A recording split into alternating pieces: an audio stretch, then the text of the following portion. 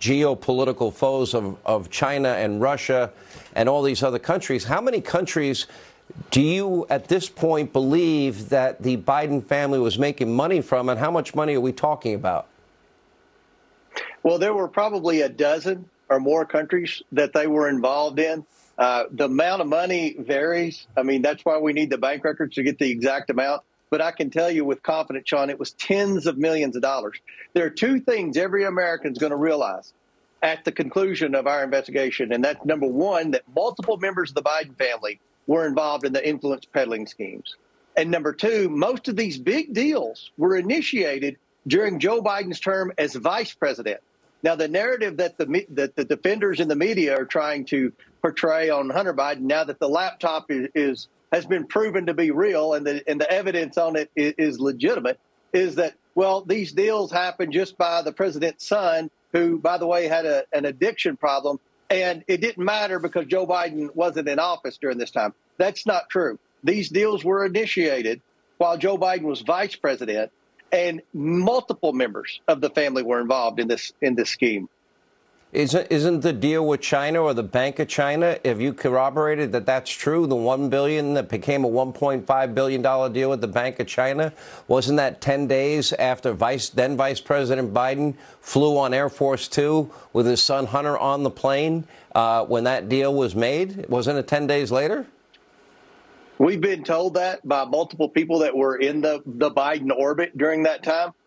As you know, Sean, we've requested the bank records and the bank violations just so we can have 100% evidence. But I can tell you that we're pretty confident that many of these deals that were done during the Biden vice presidency, the payday came shortly after Joe Biden left office. So this is a very well-organized family that has been involved in, shady business dealings with our adversaries, not just in Russia, Ukraine, and China, which we all know about, but also in the Middle East. And what I found with the president's brother, Jim, he operated mainly in the Middle East. There were multiple deals in the Middle East where Jim Biden was influence peddling. So this is a story that's going to continue to grow. As you know, we've made requests. We're setting up the process to begin to have successful subpoenas issued. But as you know, Sean, you have to start out by requesting the information. We're giving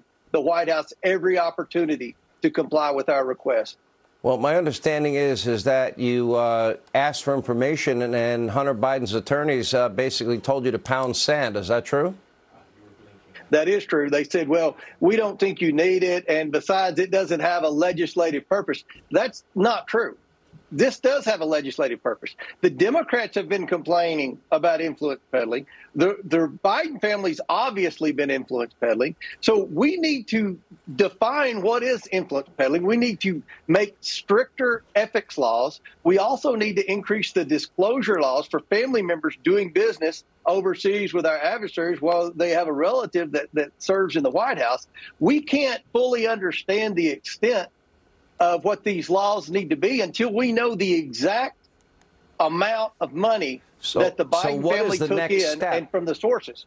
If they won't voluntarily cooperate, what next step? What is your next step?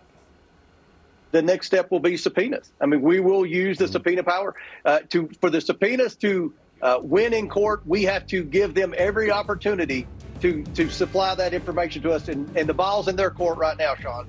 And clearly they won't be volunteering any information or cooperation, that's for sure. All right, Congressman Comer, I think when this all comes out,